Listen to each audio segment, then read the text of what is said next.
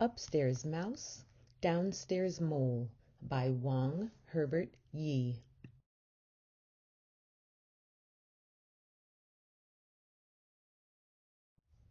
The boat.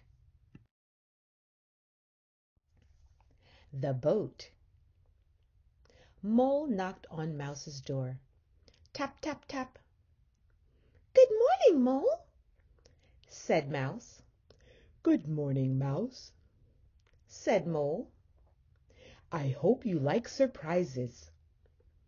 "I love surprises," squeaked Mouse. "Don't tell. Let me try to guess." "It has to do with water," whispered Mole.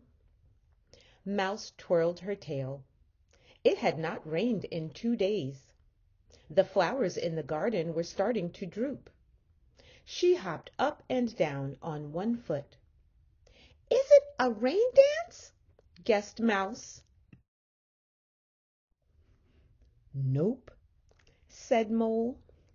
"Not a rain dance." Mouse waved her arms back and forth as if she were casting a line. "Are we going fishing, then?" "No, not fishing either," said Mole. Mouse scratched her ears. She was hot from hopping up and down. Her arms were tired from waving back and forth. "Swimming?" she squeaked hopefully. "Wrong again," said Mole. "Follow me." They hiked along the path to the pond. There in the water was a boat. "Surprise!" shouted Mole. "My, what a beautiful boat!" said Mouse. "I have only one paddle, though," said Mole. "No problem," said Mouse. "We'll take turns." "Good thinking." Mole smiled. Off they went. Mole paddled and paddled. Then he paddled some more. His arms were getting sore. They had passed the willow tree 3 times. "I think we are going in circles," said Mouse. "Here, let me try." Mouse paddled and paddled. Then she paddled some more. Soon Mouse's arms began to ache. They passed the willow tree 3 more times, only now they were headed in the opposite direction. "You're right, Mouse," said Mole. "We are definitely going in circles." Both Mouse and Mole were hot and tired from all the paddling. "Let's go for a swim," suggested Mole. They dove into the water. Mouse splished. Mole splashed. How refreshing! They climbed back into the boat. Mouse twirled her tail. Mole rubbed his snout. "I have an idea," squeaked Mouse. "Why not switch paddling more often?" "Good thinking," Mole chuckled.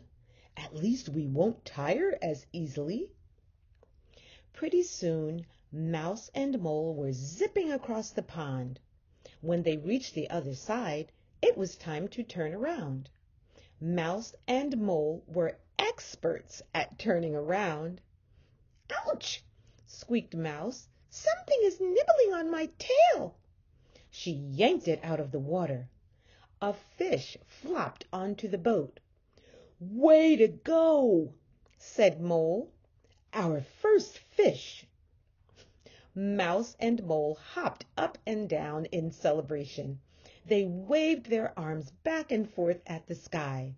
Then it began to rain. The next day, Mouse knocked on Mole's door.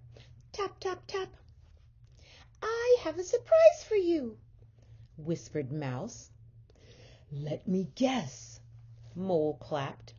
Like Mouse, he too was fond of surprises.